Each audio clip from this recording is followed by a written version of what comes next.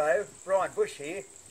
This is my standard, well, universal safe catching kit for snakes. It comprises a hook, triangular frame hoop bag. It provides physical barrier between the catcher and the snake. And a lot of people remark how short the handle is.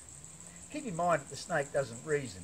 He doesn't determine where the handle ends and where the hand starts. If he's going to bite anything, he bites whatever's moving in his face. If you want to extend the handle, knock the end bolt out, and you can use PVC to any length you like, especially to facilitate the removal of snakes and maybe lizards from dewatering trenches. But the handle is perfect. It's balanced. It allows you to access these animals under tables and that.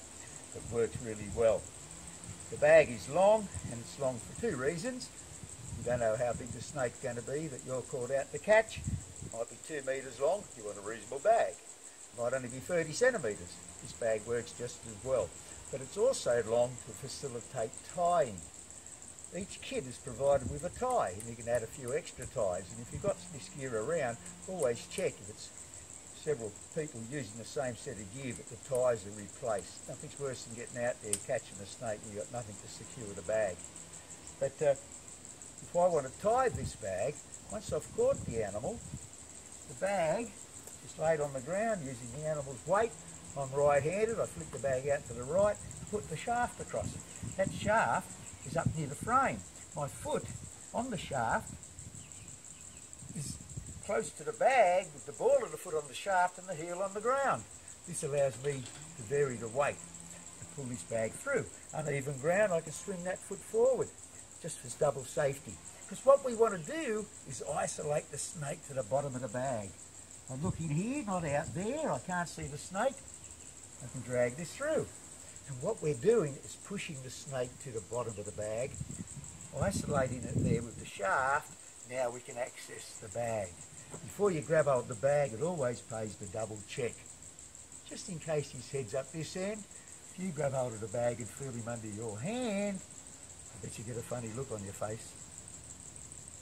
Fold the bag over itself and then tie it.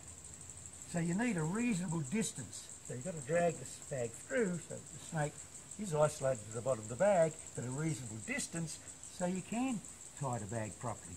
And you've got to fold the bag over itself to tie it, because if you just pull it in like that, if the snake's in the bag for any length of time, it'll work its way through. Always fold the bag over itself to secure it. Too easy. To store the gear, just put the hook there, the shaft parallel with the handle of the bag, and then pull the whole lot together, tie it together firmly with your bag, store it, and it's all together ready for the next time. No worries. Thanks very much.